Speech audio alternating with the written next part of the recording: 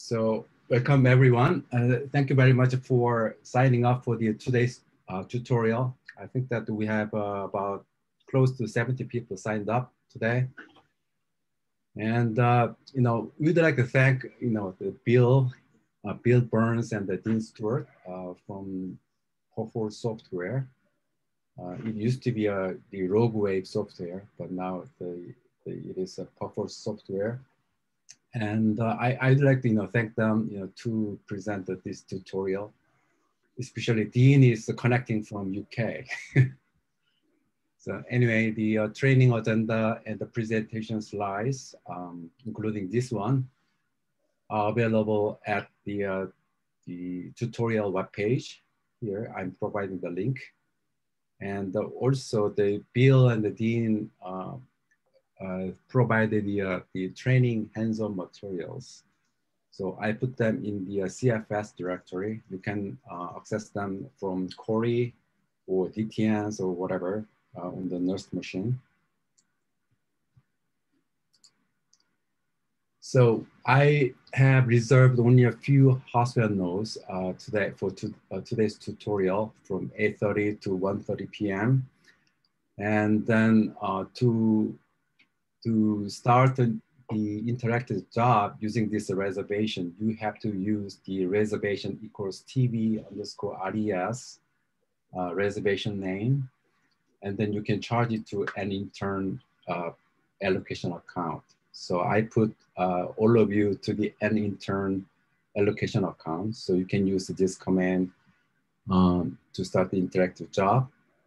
And if you want to run some jobs on KNL or Cori GPU, then you have to use your own project account.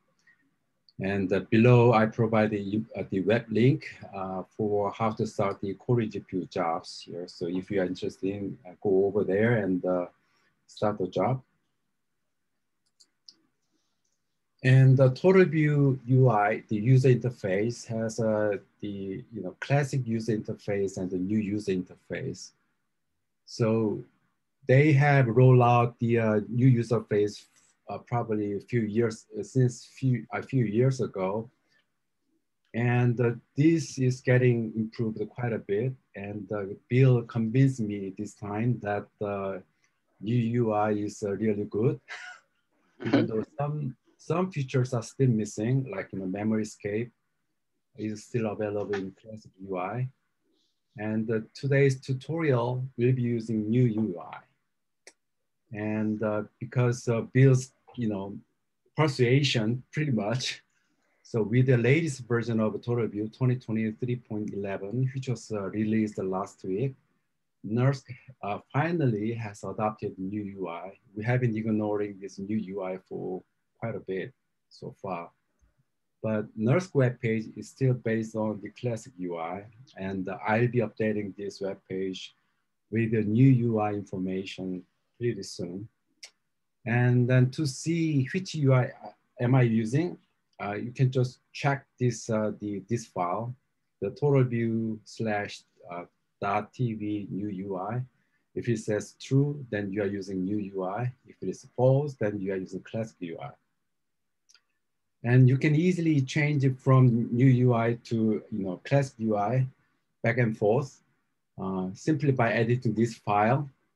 Or you can add a dash new UI or dash classic UI to your Totalview command. So you can add this flag to change to start the Totalview with a different UI. Or you can set this environment variable TV new UI either to true or false.